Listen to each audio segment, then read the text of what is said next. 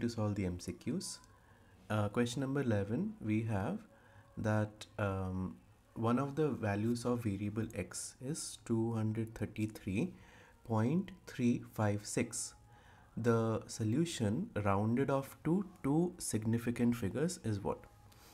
So here the question is about rounding off any number to given number of significant figures.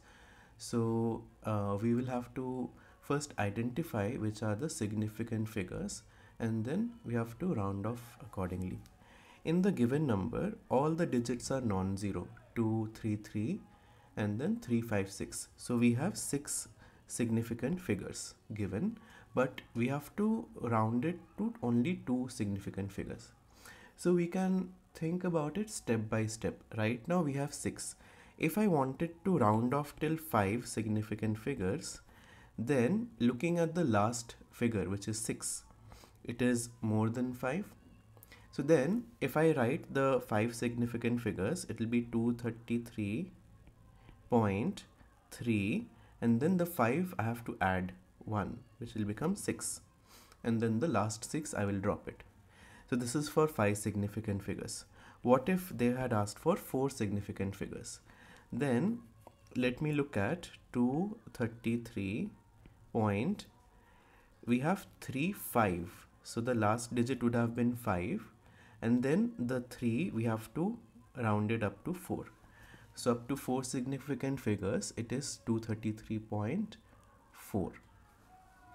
Then for 3 significant figures, I will look at the previous digit, which is 3. The fourth significant figure is 3, which is less than 5. I'll just drop it, and the answer is 233. So 233 is when we have 3 significant figures. But now I want to round off only till 2 significant figures. So the digit before that is 3. But this is no longer in my decimals. It is 233. The unit digit is 3. So to the nearest tens, it is closer to 30 rather than 40. So to round off to 2 significant figures, I will write 230. So option D is correct. Then question number 12 is about, in the figure, AB is x, BC is y, and x minus y is 7. Then area of triangle ABC is 30 centimeters square, length of AC they're asking. Okay. It is a right angle triangle ABC. So when they are talking about area of the triangle, I can look at half into the product of the perpendicular sides, which is your base and height AB into BC. So which is given as 30. So half of AB is x and BC is y, that is 30. Now I can reduce it to one variable because they have given relation that x minus y equals to 7. So I can say that y is equal to 7 minus x. Not 7 minus x, x minus 7. Y equals to x minus 7. Then I will have half into x minus 7, that is 30. So I have, if I move the 2 on the other side, 30 into 2 is 60. X square minus 7x equal to 60, or x square minus 7x minus 60 equal to 0. Then if I try to split the middle term to factorize, I can split minus 7x as x square minus 12x plus 5x minus 60 equal to 0. So then x into x minus 12 plus 5 into x minus 12 equal to 0. So I will have x minus 12 equal to 0 or x plus 5 equal to 0. So that gives me x equal to 12 or x equal to minus 5. But x is a length which has to be positive, so I will take x equal to 12.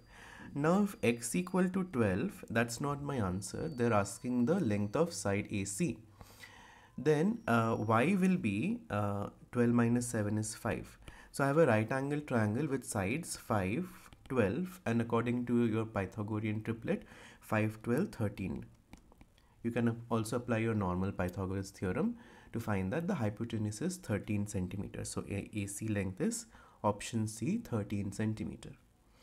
Moving ahead, we have a question on continued proportion. If P, Q and R are in continued proportion, then which option can be correct? So if we look at what is a continued proportion, we will have P by Q equals to Q by R, or in other words, Q square must be equal to PR. So we need to check in which of the options this will be true. If I look at the first option, P is to Q equal to P is to R. But that is not correct because P is to Q is actually Q is to R, not P is to R. Then second option, Q is to R equals to P square is to Q square. But if I look at Q by R, that is actually same as P by Q. So Q is to R should have been equal to P is to Q, not P square is to Q square. So that is also not correct. Option number C, P is to Q square equal to R is to P square. So if I write in the fraction way, P by Q square equal to R by P square.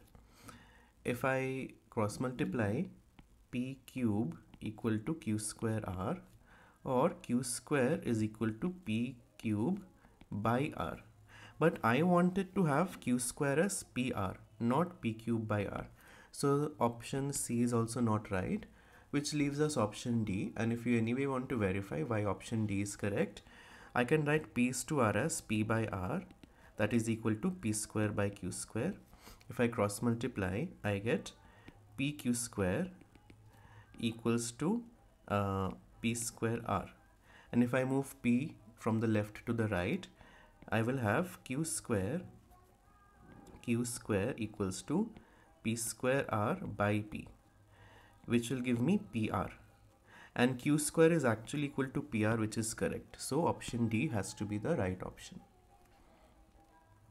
Okay, next question is from mensuration. It's about a cylinder. So diameter to height ratio is 3:5. Actual diameter is 6 centimeter. Then the curved surface area is what? So if I look at the ratio diameter to height, it is 3:5. Now diameter actually is 6. So it is same as 6 is to what? So if I look at it in a proportion way, it should be 6 is to 10. 3:5 is same as 6 is to 10. So height is 10 centimeter. Diameter is 6, which gives me radius half of that, 3 centimeter. Okay, so I have my radius and height of the cylinder. Curved surface area formula is 2 pi RH, which is 2 into pi into R is 3 centimeter, height is 10 centimeter. So 3 into 10, 30 into 2, 60 pi centimeter square, which is option B, 60 pi. Question number 15, if this polynomial is completely divisible by 2x plus a and the quotient is equal to x square minus 1, then one of the values of a. In this question, I could have applied my factor theorem and then I would be able to get an equation with variable a, but that will take a lot of time.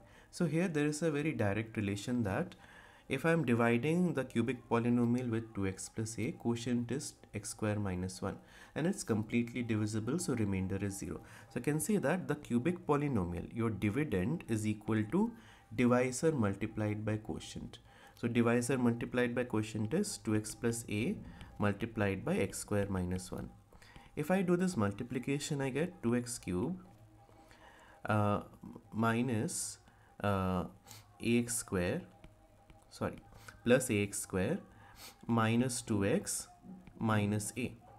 And then because this has to be the dividend which is already given, if I compare, here I had plus 3x square, here I have plus ax square, and here I have minus 3, here I have minus a.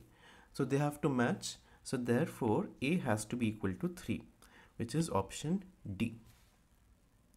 Moving ahead, question 16, a cubic polynomial is given and which of the following is a factor of the given polynomial so that the value of k is 2. So I can just write the polynomial as x cube plus 5x square minus 2x minus 24. So this is my cubic polynomial given. I need to find out of these four which one is a factor. So I can pick each one of these options as a divisor and then apply factor theorem to test whether they are a factor or not. So if I substitute for x plus 2, x equal to minus 2, that's the value of x for which x plus 2 is 0. So if I substitute x equal to minus 2 in my dividend and then evaluate to see whether I'm getting 0 or not, I will see that x equal to minus 2 in this polynomial does not give me 0. So x plus 2 cannot be a factor. If I test for x minus 3, I have to look at x equal to 3.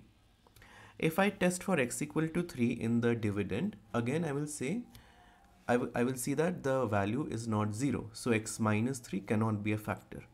If I look at x plus 4, I have to look at x equal to minus 4. And if I substitute that in my cubic polynomial, I will find something like minus 4 cube plus 5 into minus 4 square minus 2 into minus 4 minus 20. Minus 4 cube is minus 64 plus 5 into minus 4 square, which is 5 into 16, it is plus 80. Minus 2 into minus 4 is plus 8 minus 24. Then if I add 80 plus 8, 88, minus 64 minus 24 is minus 88. So this is 0. So that's the reason why x plus 4 will be a factor of the polynomial. Moving ahead, question 17. If I have two matrices A and B, then which multiplication is possible? Is it AB or is it BA? So for that, I will need to look into the order of the matrices. So matrix A has only one row and two columns. So the order of matrix A is 1 by 2. Matrix B has two rows and only one column. So the order is 2 by 1. So if I'm looking at AB, is AB possible? So I have 1 by 2 and 2 by 1. Number of columns and number of rows is equal. So AB is possible. If I look at whether BA is possible, my order of B is 2 by 1, order of A is 1 by 2. Then again, if I see number of columns and number of rows will match, so BA is also possible. So actually both matrices AB and BA are possible, but there is another option saying that AB and BA are possible and AB equals to BA. Two matrices will be equal only when they have the same order and the same corresponding elements. But the problem is that for AB matrix, the resulting product AB will be of order 1 by 1. It will be a 1 by 1 matrix with a single element.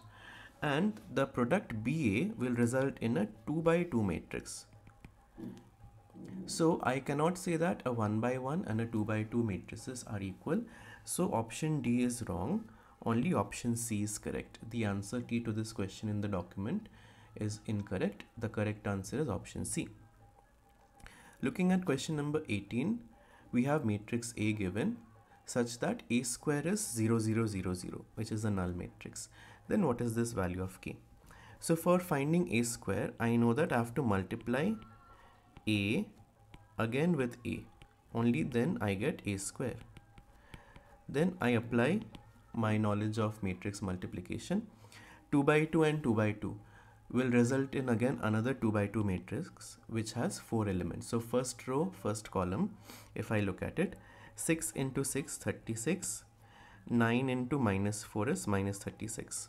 First element is 0. Okay. Then first row, second column. First row, second column. 6 into 9 is 54. Plus 9 into k is plus 9k. Second row, first column. Element minus 4 into 6 is minus 24. Then k into minus 4 is minus 4k.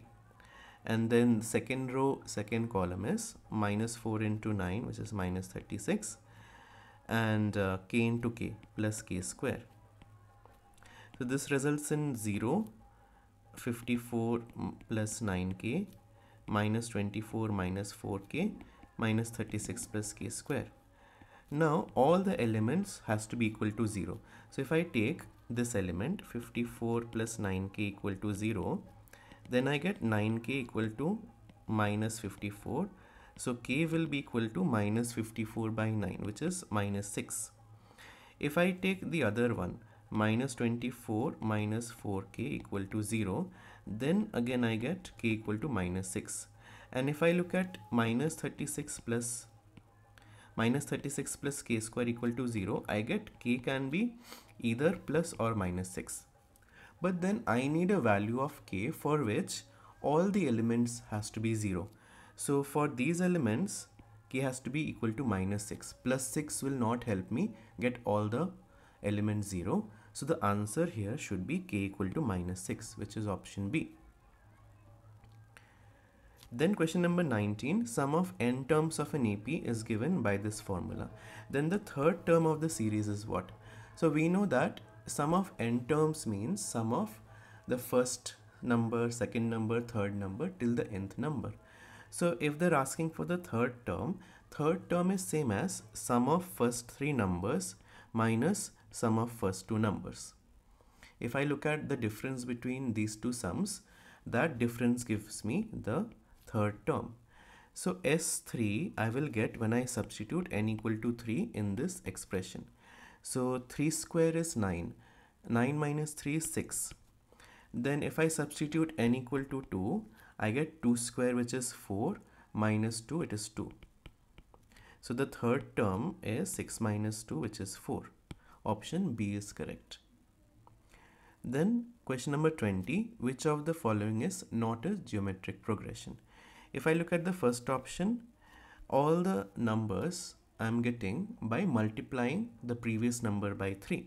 So it has a common ratio of 3. So it is a GP. Then option B, all the elements are same. So if I multiply the previous number by 1, I get the next number. So here common ratio is 1. It is also a GP. Option number C, if I look at the pattern, I get the next number by multiplying with minus 2. And that's how I am getting the series. So common ratio minus 2. It is also a GP. But if I look at 2, 0, 4, 0, 8, 0, if I look at the ratio of consecutive terms, second term by first term, 0 by 2 is 0. But if I look at third term by second term, 4 by 0 is not defined. So I cannot have a definite common ratio for the last series. So I will say that this is not a GP. So the answer is option D, not a GP.